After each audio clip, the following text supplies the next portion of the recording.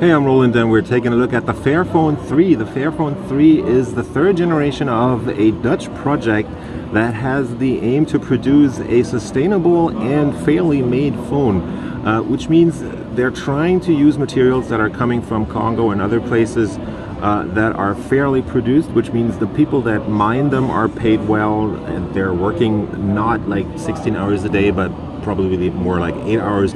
And they're making more money trying to keep the environment intact, and they're also trying to get it produced more fairly, which means the people that build this at the Arima plant, which is their contract manufacturer from Taiwan that has a plant in Suzhou, China, they're trying to pay them fairly. They have them working not over hours and doing all the things right that Foxconn and all the other contract manufacturers are doing wrong.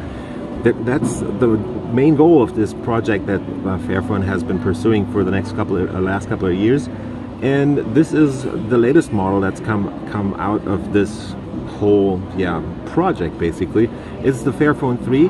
It's a much more modern device than the previous generations, so they're using an up-to-date SoC, which is a Snapdragon 632 from Qualcomm.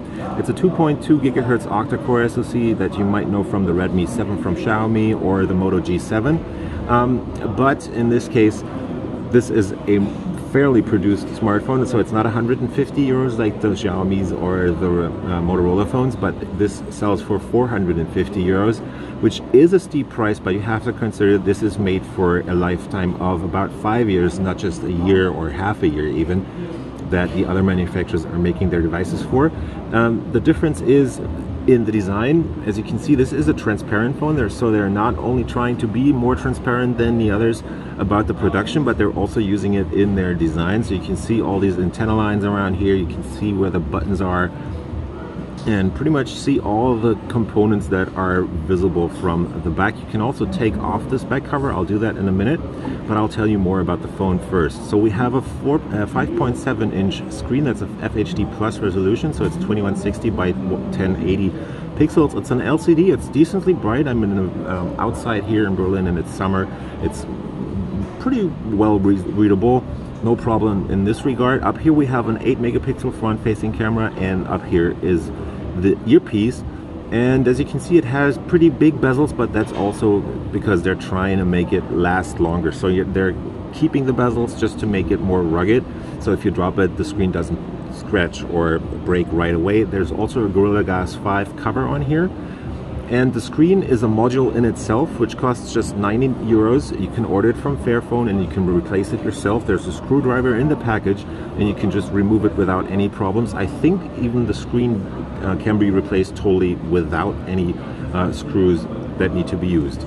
Let's move over to the back. We have 4 gigabytes of RAM and 64 gigabytes of flash storage in here. Up here is the main camera, which is a Sony IMX363 sensor, which is a 12 megapixel shooter that you know from devices from the Google Pixel line, for example. So it's a high-end camera. It has an f1.8 aperture, so it's a pretty bright sensor, or there should be plenty of light hitting the sensor there. They worked with ArcSoft to optimize the camera, and it should actually take pretty nice pictures. We have the fingerprint reader here on the back, and there's a dual LED flash up here. Other than that, as you can see already, there's a 3000 milliamp hour battery. That's this big block down here. You can remove this and you can charge this through the USB-C port that's on the bottom right here. There are a bunch of modules that you'll be able to replace on this device. So I'm going to open it up in a second, and here is one of the modules behind these holes, which is the speaker module. You have the power button right here and the volume rocker right there. Up top is your earpiece, or the earphone jack, plus the noise cancelling microphone up top. And let's just try and open this thing up. There should be the grip right here. Just pops open like all the other cheap phones that you know from back in the day, when phones still used to be kind of more easily serviceable. So you can remove the battery here. Then you have the 2 SIM card slots and the SD card slots over here. On this side you can use them separately, so you can have 2 SIM cards and the single SD card. And down here is basically, if you remove this battery, you screw open this frame, there's a bunch of small screws here, and then you can take out modules that you can buy separately. So there's a bunch of modules. You have a bottom module which contains the USB-C port, for example, which costs around 30 euros. There's a speaker module that costs, I think, 20 euros it is. The camera module is another 50 euros. You can remove and replace that by yourself, no problem. And there's a top module that is around 30 euros, I think. And the most expensive part is, as always, as on any phone, the screen. The whole thing runs Android 9.0 in this case. So we have Android Pie on here, which is, I highly commend them for that, because they're trying to be more up to date on the software here. And let's just go into the About phone, and down here we should have the place where it says Android 9 right there. Nowadays they should be able to upgrade the device more easily to Android 10, for example, because the older Fairphones always had this problem where they were totally out of date on the software. But with GSI and Project Treble and everything, this thing should be much more open for one, modding using other ROMs, and also for upgrading it. So let's just hope they'll be able to upgrade this thing pretty fast in the next few months and even years.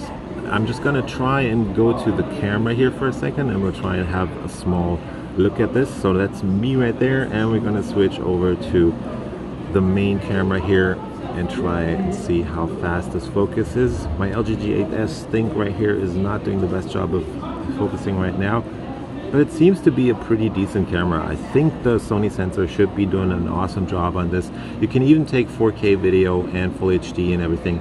There is no optical image stabilization, but overall it's really an impressive feat for a small company from the Netherlands. They have just over 60 people working there, and they've already sold 170,000 or 170,000 models of the first 2 gens of this device. They want to sell another 40,000 this year in Europe, mainly because the US is not being served yet. They're sticking to Germany and a bunch of other countries where people are more eco-conscious, I guess. And yeah, we'll see how that works. It's 450 euros. You can buy all the modules. It's supposed to last 5 years, and this is the first sustainable phone, or the third gen of the first sustainable phone that came to market, which is the Fairphone 3.